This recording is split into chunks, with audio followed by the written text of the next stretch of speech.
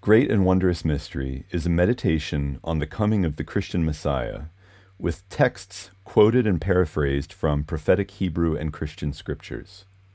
The 7 movements form a cantata for the liturgical season of Advent. These 4 weeks leading up to Christmas are a time of fasting, prayer, and self-examination during which the devout prepare themselves for the gravity of God made flesh. It is traditionally a shorter counterpart to the season of Lent, the 40 days of fasting and prayer leading up to Easter. This cantata is intended to be performed with one movement flowing unbroken into the next. And 2 of the transitions are even marked attacca in the score, indicating a no-break immediate transition. The piece ends in a way intended to invite reflection and contemplation. So instead of commenting on the music as we go or at the conclusion, I will keep my comments to the beginning.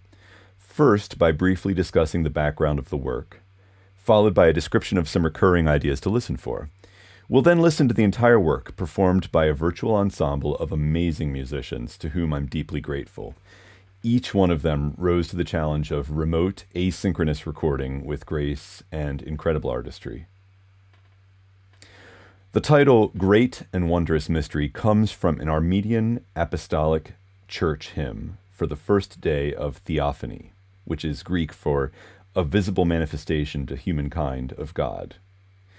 Many Orthodox and Eastern Christians celebrate what we call Christmas on January 6th or 7th and the days following rather than on December 25th. And that is when Theophany occurs in the Greek and other Orthodox churches. I was inspired by the text of this hymn, the way it poetically embraced the unknowable mystery of the story of this Messiah. And it was in a way that was more about awe and wonder, not really trying to explain everything intellectually or relying on the sentimental tropes common to a lot of Western Christmas and Advent carols. The idea of opening oneself to mystery is central to worship in many Eastern Christian traditions and many Eastern spiritual traditions in general. According to an Armenian Orthodox writer describing this hymn, rather than being a state of ignorance and lack of knowledge, mystery is the beginning of worship. It's the place of awe where we realize our finitude within the shadow of God's vast glory and divine infinitude. It's the place where we dare not attempt to understand or grasp with our feeble and flawed minds, so instead we bow before him in worship. The mystery is the incarnation, Jesus Christ revealed among us, the Son of God, who became a human being in order to fill us with his divine blessings, with eternal life, so that we would become like him. The mystery is the reality of God with, among, and in us." End quote. The first time I heard this hymn was on an album titled 40 Martyrs, Armenian Chanting from Aleppo. And I picked it up at Hopscotch Coffee and Records in Winchester, Virginia, a fantastic local record store. Released in 2015, commemorating the 100th anniversary of the Armenian genocide, this recording is, according to historian and Fulbright scholar Dr. Elise Semerjian, a precious archive of one of Syria's ancient communities on what could be the eve of its extinction, end quote. The way in which the album came about and the circumstances in Aleppo today contrast markedly with the celestial spirituality of the chants therein. I highly recommend a story from NPR in 2015 for more backstory, and there's a link there on the screen where you can get more information and a link to that radio program. So here's the short version of the story of this album.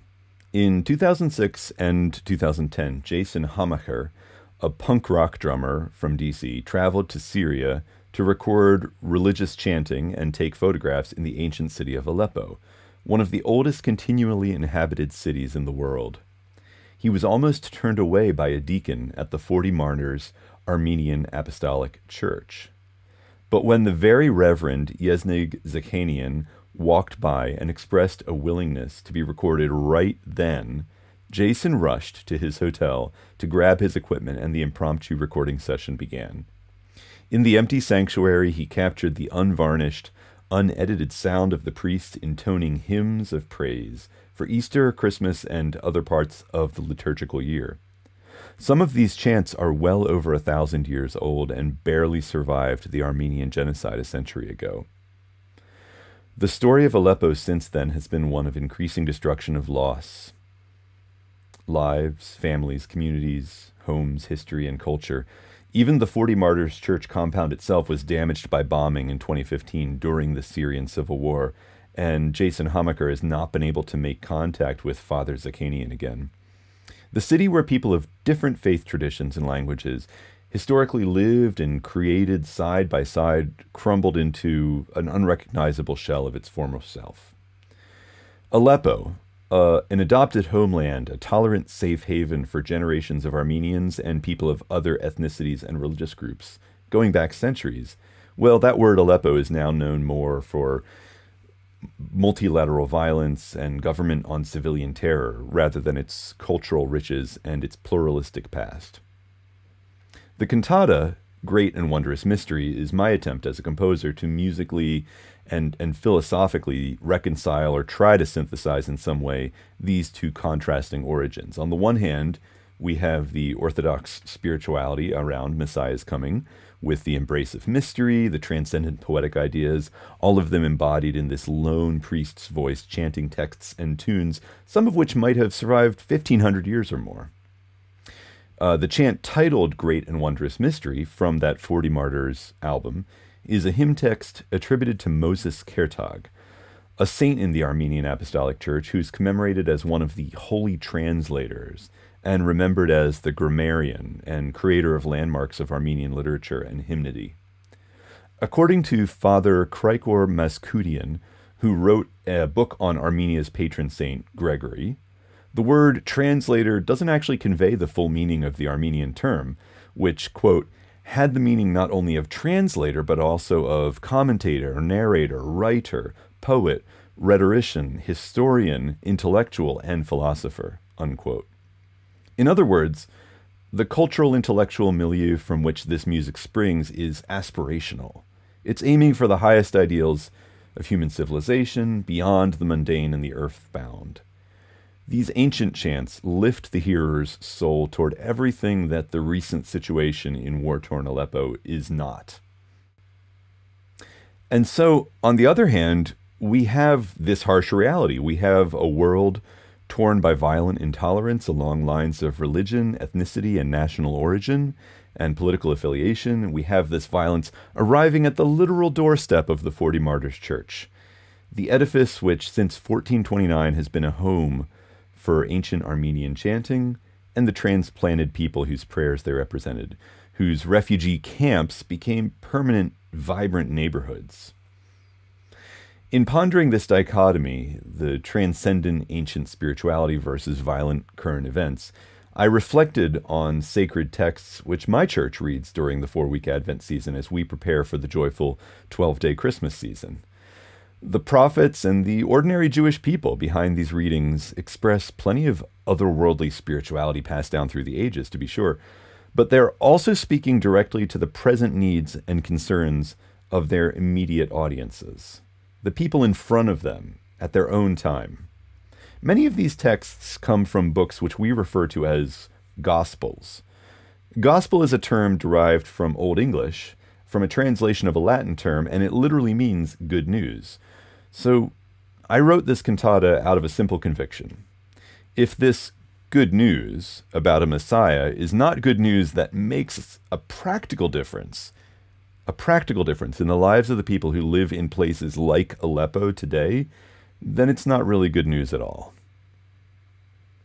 Viewed through this lens, the bracing challenges and warnings in these apocalyptic texts from the readings for Advent are still a bit scary, but they're also actually hopeful. When they warn of a coming righteous judge, they're about a judge to be feared by the oppressor, but eagerly awaited by the oppressed. The prophets and the Christ speak promises to encourage those who are persecuted, who are downtrodden, and who have been separated from the ones they love. These are promises and prophecies that, just like the old adage about a good sermon, should comfort the afflicted, but afflict the comfortable. For an example, let's consider the text of Mary's song of praise that's traditionally known as the Magnificat, which is the Latin verb in the opening line, my soul magnifies, magnificat, my soul magnifies the Lord. She is pregnant with Jesus of Nazareth, and she sings with joy upon greeting her cousin Elizabeth, who's pregnant with his cousin, John the Baptist. At first, Mary's song might seem like a simple expression of humble gratitude from a young lady, and in the fourth movement of this cantata, I decided instead to focus on the portion of the text in which Mary boldly, and some might even say recklessly, proclaims the coming kingdom of God as a world-turning upside-down future, which gives the poor people like her hope, and it's cause for the rich powers that be to tremble. Imagine being Mary for a moment, a young, poor, unwed, teenage mother-to-be from an oppressed people group living on occupied land, and she is subversively prophesying about a God who cares about her needs more than the political elite. She sings these words, God has scattered those with arrogant thoughts and proud inclinations. God has pulled the powerful down from their thrones and lifted up the lowly. God has filled the hungry with good things and sent the rich away empty-handed. Had her words reached the ears of the reigning religious or political authorities, she might have been jailed or even executed on the spot for anti-government zealotry or even blasphemy. So she was a brave person.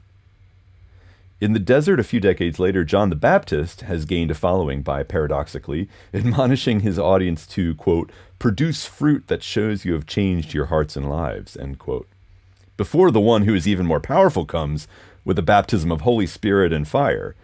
It's a wonder he didn't chase more people away. His followers were, not surprisingly, confused about exactly what are they supposed to do to prepare for this mystery Messiah. And John does not give them philosophical axioms to respond. Instead, he gets direct, down to earth and specific. And he says, whoever has 2 shirts must share with the one who has none. And whoever has food must do the same. And then he goes on to say things like, collect no more than you're authorized to collect. Don't cheat or harass anyone. So as we hear the cantata performed, I'll invite you to listen not just for those texts, but also for 4 aspects of the music in which they appear. Number 1, in the vocal writing, listen for oblique motion between voices. That means motion in which one voice is staying on the same pitch and another voice is moving away from it or toward it. And also closely spaced voicings and voice crossing, where a lower voice goes higher than an upper voice, or vice versa. Number 2, listen for speech rhythms and speech-derived pitch contours. Number 3, short melodic rhythmic cycles and beat displacement. And 4, pandiatonicism and quick mode shifts. The first movement, titled Aleppo, opens with a free-tempo, unmetered chant setting of the final lines from the Canticle of Zechariah in the first chapter of the Gospel according to Luke. Zechariah, the father of John the Baptist, speaks or perhaps sings this song of praise when his tongue is loosed after months of being unable to speak. We'll hear more of this canticle in Movement 3, which is named for Zechariah. Unlike monophonic plain chant, the chant in the first movement of this cantata is in a 3-voice homorhythmic texture, mixing oblique and contrary motion among the voices. Much of the vocal writing throughout the work uses a similar texture, placing the 3 voices in a closely spaced middle register with identical rhythm and syllabification obscures their individual timbre, keeping the listener unsure who exactly is singing and whether they are male or female, young or old. Let's listen to an example from the first movement, just the voices alone. Because of God's deep compassion, the dawn will break upon us.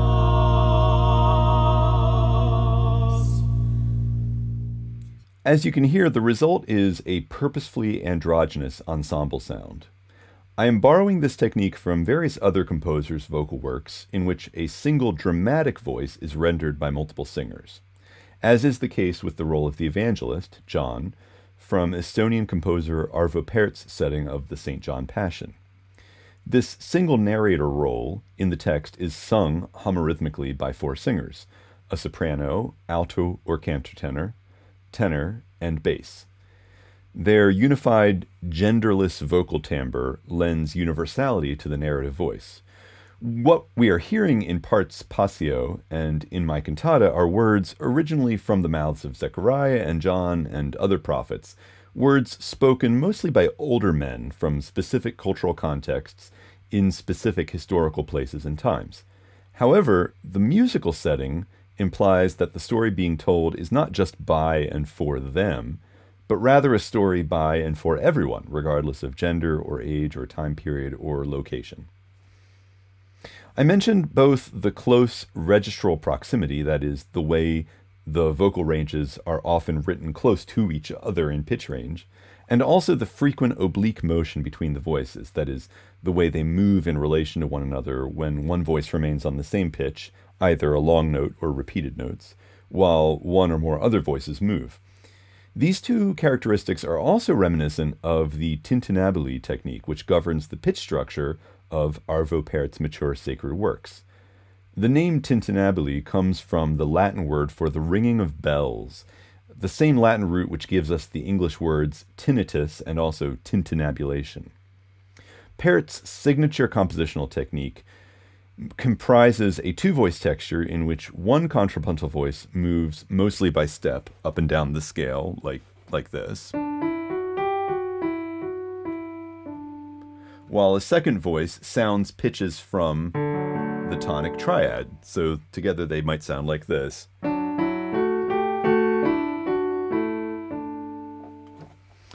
In describing how he left 12-tone composition behind and developed his tintinnabuli style, Pärt said the following in an interview in 1988. "I just wanted a simple musical line, internally alive and breathing, the way it had existed in the song of distant epochs, and still does in today's folk music, an absolute monody, a naked voice from which everything ensues. I wanted to learn how to lead the melody, although I had no idea how that worked. I had only one book on Gregorian chant, a Liber Usualis, which I received from a church in Tallinn. I began to sing and play those melodies with the same feeling I would have if I were having a blood transfusion. And somehow I was successful in connecting with that music. But I never used that proximity as a quotation, apart from one piece, which I wrote for the cathedral in Bologna. My aim is similar in that I'm hoping to connect the listener musically to that sense of simple, timeless melody, using a texture and timbres that lend expansiveness and depth to the single melodic line. The ensemble breathes and moves like a single organism in these passages. Similarly to Pärt, I usually avoid direct quotation of ancient chant music in this piece, with a couple brief exceptions. I believe very strongly that the chants and cultures which inspired this piece, the chants from the 40 Martyrs album and other similar ancient chants, they stand on their own. They don't need me to rewrite them. This cantata is inspired by and pays homage to the Armenian chanting we hear on this album, but doesn't so much directly reference it for most of the work. Let's listen to an example of a tintinnabuli-inspired vocal texture from the fifth movement of the cantata, John. Listen for how the voices take turns serving as either the stepwise melody or repeatedly sounding the tonic and the fifth scale degree. So that would be do and sol in a major scale or minor scale. Then John said to the crowds who came to be baptized by him, "Prepare the way for the Lord, prepare the way for the Lord. Every valley will be filled, and every mountain will be leveled. Mountain will be leveled, all humanity will see God's salvation." So, for an example of the second and third aspects of the music, which I invite you to listen for, let's look a bit later in that fifth movement. Ever since I wrote my first one-act opera, Overtones, I've tended to write vocal lines based on speech rhythms and speech-derived pitch contours, so to musically interpret spoken text in a way that feels hopefully natural and inevitable, but also brings a strong point of view compositionally. I also enjoy playing with short melodic rhythmic cycles and beat displacement, or displacing the hearer's expectation of where the beat is in relation to the meter, both to further amplify the natural speech rhythms and to engage the mind and body by setting up metric expectations, maybe where a downbeat is, and then introducing elements of surprise. Whenever we speak, whenever we humans talk, and even when we whisper, our voices use pitch expressively. Most of the time we aren't even consciously doing so, but if someone's voice suddenly becomes lower, or suddenly higher, or starts low and becomes high, those pitch changes have various explicit and implicit meanings, right? They sound darker or more unsure, or more excited, more like a question, more like a statement. And those meanings also depend on culture and language. So in terms of rhythm and meter, the words and syllables that we emphasize and de-emphasize when we're singing a text in music, and those words or syllables which we elongate or we keep very short, those choices also impart meaning. The passage I already read, in which John the Baptist admonishes his audience to care for those who are in need, was central for me to the meaning of the entire work, the whole cantata. It is the concrete and the down-to-earth, tangible response that seems worthy of both the mystery and majesty of the Messiah and the urgency of human need in the present moment, both when John said those words and today. I knew I wanted the voices in that part of the piece to almost stand alone, nearly unadorned by any other instruments. So I spoke the text out loud to prepare, listening for how my voice rose and fell in pitch, and for the natural rhythms and emphases or de-emphases in my speech. So like this. Who has two shirts must share with the one who has none. Who has two shirts must share with the one who has none.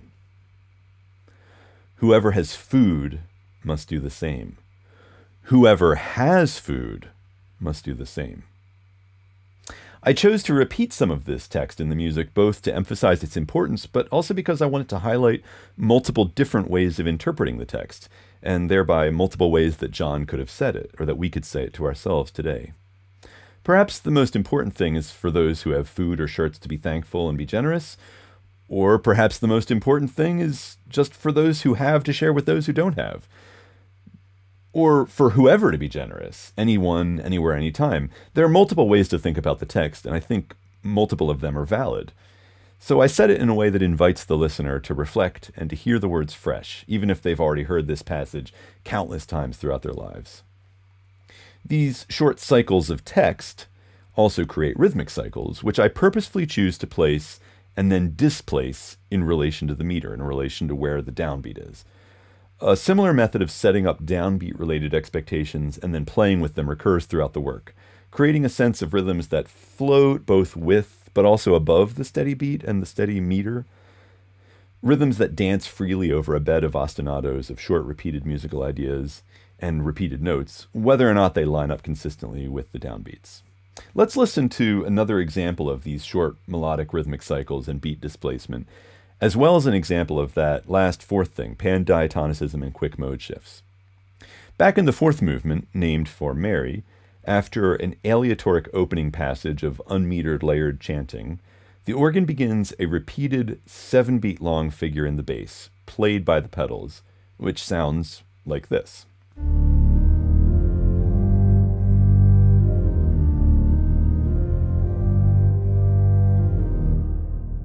Over top of that, we have a 2-beat cycle of oscillating eighth notes.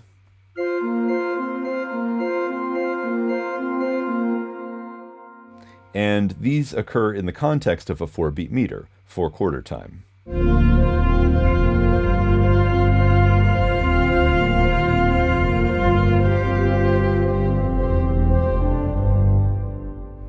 Therefore, these ostinatos not only coincide on the downbeat once every 28 beats, the least common multiple of that 7-beat low bass pedal cycle in the 4-beat measure, but most of the time these rhythmic ostinatos don't line up with each other. So they mostly move by step up and down the scale to create a sense of smooth voice leading in the individual contrapuntal lines, but they don't need to line up with each other's phrases. This kind of free, mostly stepwise motion by multiple independent lines in a diatonic scale is an example of what the composer and author Nicholas Slonimsky called pandiatonicism. It's a way of freely using the diatonic scale without regard for whether the vertical sonorities line up according to traditional harmonic practices from the Common Practice period. And you hear it very commonly in the music of composers like Aaron Copland and Igor Stravinsky. To make things more interesting, I've inserted frequent, unpredictable mode shifts that serve to keep the listener and musicians on their toes about what might happen next, and also to paint the text that the soprano soloist is singing. This movement takes its words from Mary's song, the Magnificat, that we talked about earlier. So, for example, when the text moves from "in the depths of who I am" to "God has lifted up the lowly," the mode of that cycling accompaniment suddenly shifts upward by a whole step, and the sense of tonic in the vocal line goes with it. While it's common to shift a church hymn upward by a half or a whole step at a climactic verse, it's not as common to shift downward, and it's not as common to shift unpredictably at different points. And I wanted to experiment with these kind of quicker, unprepared direct modulations and common tone modulations in a sacred work. Meanwhile, the freely pandiatonic contrapuntal interaction and the metric non-alignment of the cycles in the accompanying parts, and also in the melody, they create this bed of moving sound. It's like a groove in jazz, Afro-Cuban, or rock music. So the intent is for the whole ensemble, and especially the soloist, to sound like their music is a form of dance, a type of improvisation-esque, personally expressive dance in which the perpetual motion of the group unshackles each individual from needing to consciously keep track of, okay, where's the downbeat? Where's the measure? Where's the strong beat? Where's the weak beat? The dance just is, and it doesn't need to fit into linear, predictable metric timescales. One more thing to listen for. In the sixth movement, Simeon, you'll hear first a mostly a cappella soprano passage, which sets text from the Canticle of Simeon. This is also known by the Latin name Nunc Dimittis and has been set by countless composers through the ages. For centuries, this text has also been part of evening prayer liturgies, or evensong, compline, vespers, from a variety of Christian traditions, beginning with those words, "Now, Master, you let your servant go in peace. You dismiss your servant in peace." In the Bible, in the Gospel according to Luke, Simeon was an old man, awaiting the coming of the Messiah, and it had been revealed to him that he wouldn't die until he saw Messiah's coming. So he spoke, or perhaps sang, this song of praise to express his joy and his thankfulness that he lived to see the boy Jesus. However, he also issues a prophecy about how Jesus will turn the world upside down. He says to the boy's mother Mary, "This boy is assigned to be the cause of the falling and rising of many in Israel, and to be a sign that generates opposition, so that the inner thoughts of many will be revealed, and a sword will pierce your innermost being too." After the soprano sings the words, "the falling and rising of many," listen for this gradual build-up, this gradual crescendo of electronic effects, delay, echo, and also reverb with an extremely long decay and kind of granular synthesis type sounds that depict Simeon's words echoing into the future through Jesus' tumultuous life in the coming years and his death, and then down through the ages, through all of those who have sung his words at night since. Finally, as the piano improvisation reaches a climax and then begins to subside, you'll hear hints of the one and really the only direct quotation from the Armenian chanting that I heard on the 40 Martyrs album. It's from the track Great and Wondrous Mystery, from that chant, and it's a brief but striking melody, which you'll hear first hinted at in the piano improvisation, and then again in the seventh and final movement, which is also called Great and Wondrous Mystery.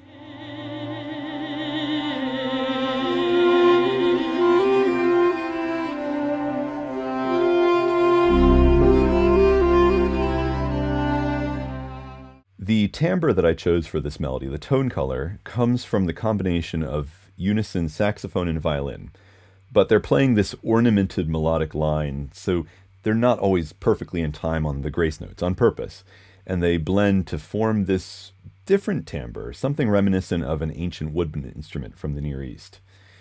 This choice of instrumentation was inspired by a piece called 70,000 Assyrians, a tour de force wind ensemble work by my college and grad school composition teacher, Dr. Paul Barsom. A striking moment in that piece comes when the solo saxophone and trombone sound the mournful strains of an Armenian folk song. Paul couldn't find any Assyrian folk songs because that people group does not survive to this day, but reaching back into his own heritage, he looked into Armenian folk song. And it's in that work, it's not really in unison, but more in a heterophony. I was amazed as a young composer hearing this and following along in the score, how these two instruments so familiar, saxophone and trombone, they could sound like a completely new and other instrument when they were layered in this highly ornamented melodic style. This cantata is dedicated to all those who lost their lives or their communities in Aleppo and other places like it, and to those who defiantly survived and make a life in those places to this day. I have been both awed and humbled these past few years to see images of people still celebrating Christmas and other holidays in Aleppo, sometimes quite literally in the midst of the rubble. I hope that this music can both honor and celebrate them, and inspire us all to learn more and care more about people who might be geographically distant from us, but with whom we share a bond of human family.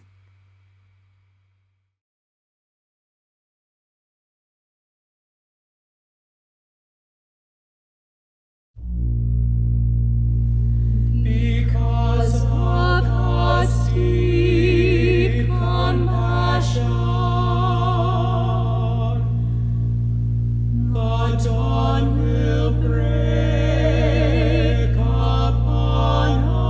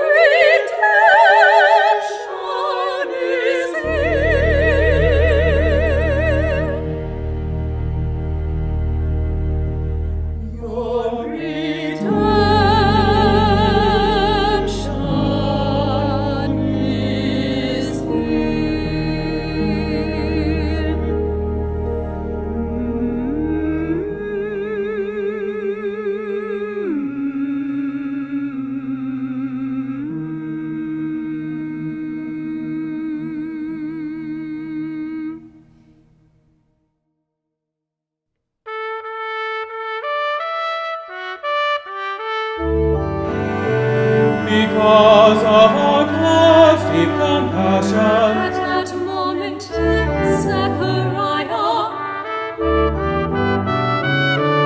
Zechariah was able, Because of our God's deed, compassion. Zechariah was able to speak again. Because of our God's deed, compassion. As the Lord God of Israel, He has come to help. Because of our God's deed, compassion, the dawn from heaven will break upon us to give light to those who are sitting in darkness and in the shadow of death,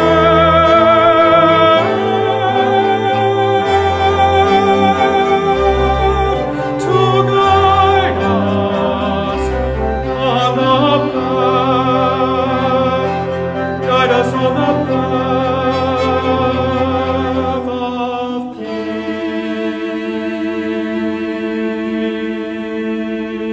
peace.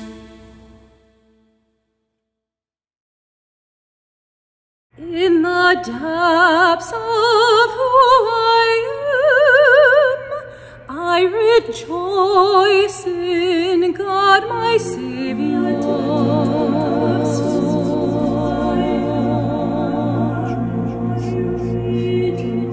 In the depths of who I rejoice in God my Savior.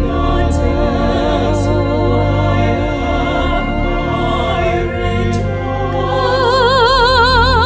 has lifted up the lowly, has lifted up the lowly. God has scattered the proud, scattered the proud. God has scattered the proud and the arrogant, scattered the proud and pulled the powerful, pulled the powerful down from their thrones. God lifted up the lowly, lifted up the lowly.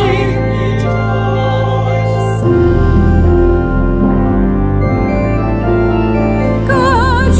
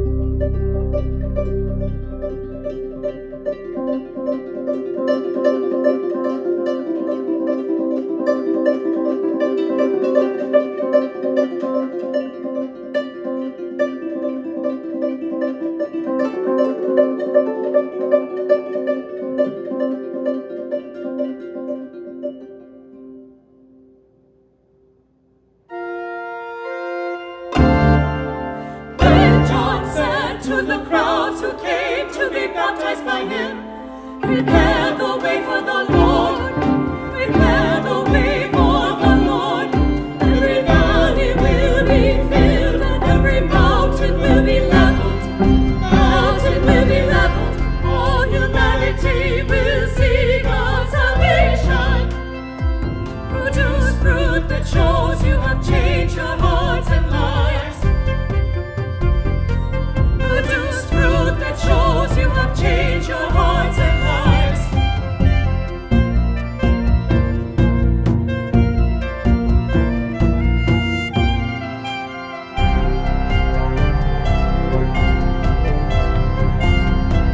The crowds asked him, "What then should we do?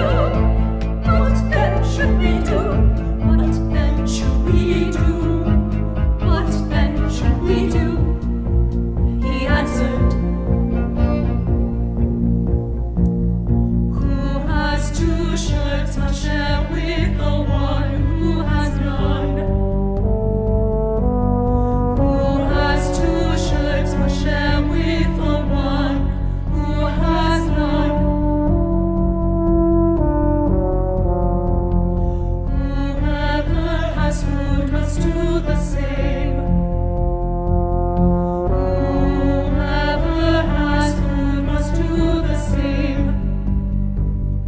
Who has 2 shirts must share with the one who has none. And whoever has food must do the same." John said, "I baptize you with water,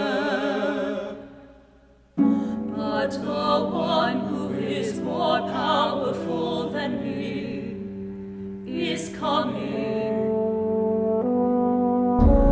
I baptize you with water, but the one who is more powerful, the one who is more powerful than me is coming, coming, is coming, coming, coming.